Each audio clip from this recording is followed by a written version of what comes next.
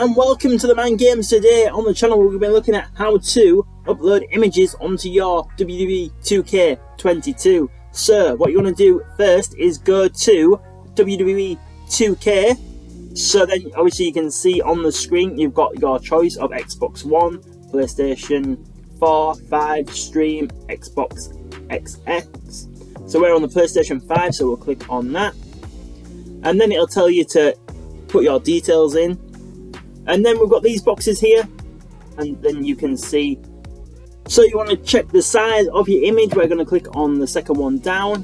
And then find the image. So we just chose an image of Razor Ramon. And then we click on upload, agree and submit. So now that is making its way over to the 2K22 game. So now we're on 2K22. So now we're going to go to the community creation, and then we're going to go down to image manager, and then at the top you'll see it says incoming, and that is the image there. So then we're just going to click X for downloads.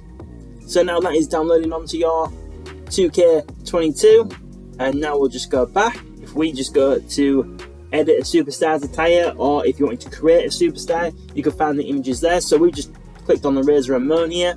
So if you wanted to potentially put a t-shirt on Scott Hall, so we'll just say that one just for the sake of it, and then go to images. So then you want to go to custom images, click on it, and then because of the size difference we want to press R1 to go to the size across, and there we have the image of Scott Hall. Click on apply, make it bigger, and there you can see it there on his t-shirt.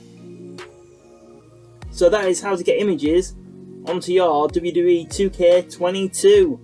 Well, I do hope you did enjoy this video today and you did find it helpful. If you did so, please let us know in the comments any other how to create or how things work videos you want to see. Please let me know if you're stuck on anything and I'll do my best to try and help. Remember, you can find us on social media at TheMan Games on Facebook, Twitter, Instagram. We're also on Reddit and Pinterest as well. And make sure if you have subscribed to the channel already to have the notifications turned on, and then you will know when our next video goes up on the channel. Well, thank you very much for watching TheMan Games today, and we will see you on the next video.